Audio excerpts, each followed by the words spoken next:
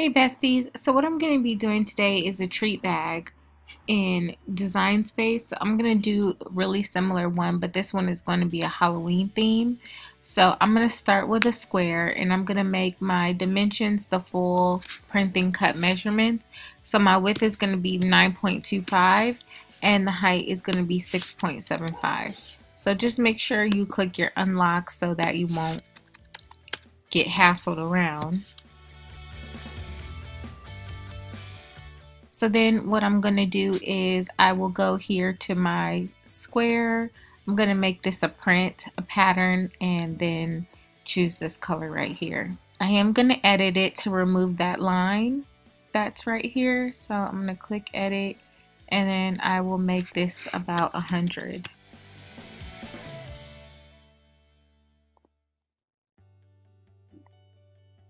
So then what I'm going to do is go here and I'm going to pull up this,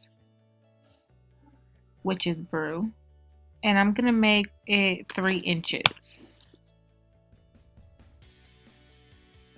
I do need to put this really close to the middle so I'll have some space down here at the bottom.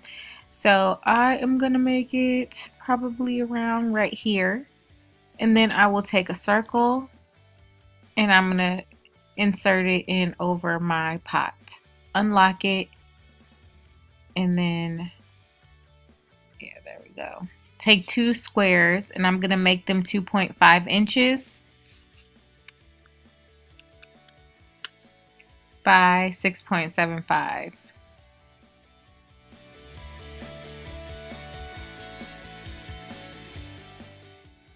I'm going to hit my duplicate and just make sure that it's going to be directly in the center.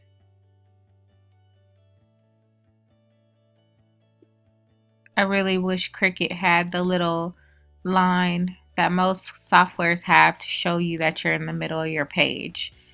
So now what I'm going to do is hide this and then I'm going to slice this. Okay. I'm going to hide this now. I'm going to add my background back and then I will slice that.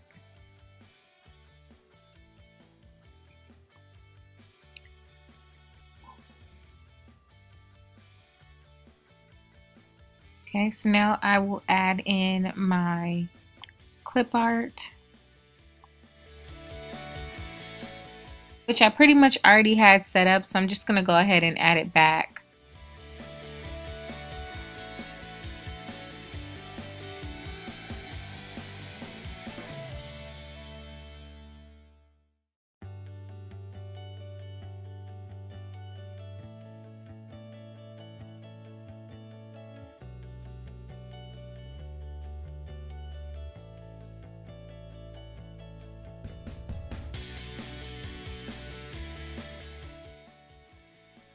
Okay, so you can also use a Halloween barcode, things like that here, if you like. I am going to just make this another color.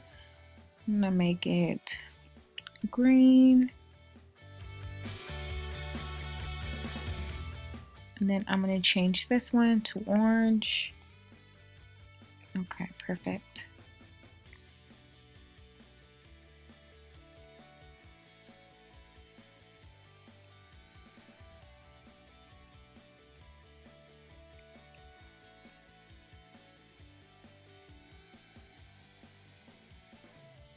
Okay, so now I will go ahead and flatten this.